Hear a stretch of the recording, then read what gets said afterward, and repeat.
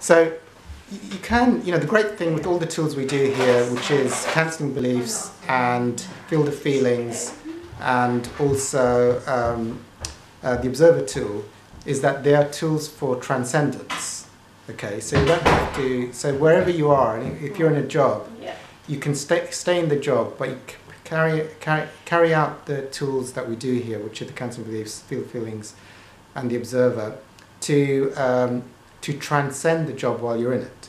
So whenever you have fear or identification or repressed feelings or the need to be in control, you can process all of that through until, and so you can release all those attachments and fears while you're in the job, and that will help you to, so life for me is just about transcendence. What does transcendence mean? Well, to be, the Course in Miracles calls it the holy instant, or you could call it the power of now, or the eternal now, or to be in the oneness, or whatever you want to call it. When you're in those states, the ego is not operating. So there is no tracking, there is no density, there's no fear, there is no projecting into the future. It's like everything effortlessly unfolds. Yeah?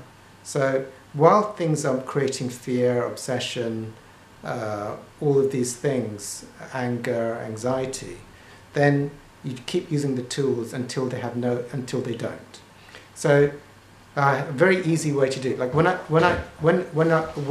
one walks in the park, it's very easy to be blissful. Yeah. Well, actually, when you've transcended work, walking in the park will be the same as being in work. It'll have there'll be nothing that your ego attaches to. You'll have resolved everything. So you just transcend it out, and that will take you up. As you transcending, so things that are at a low vibration will just to be taken away from you, and other things will come in as you just transcend what your ego is hooking into.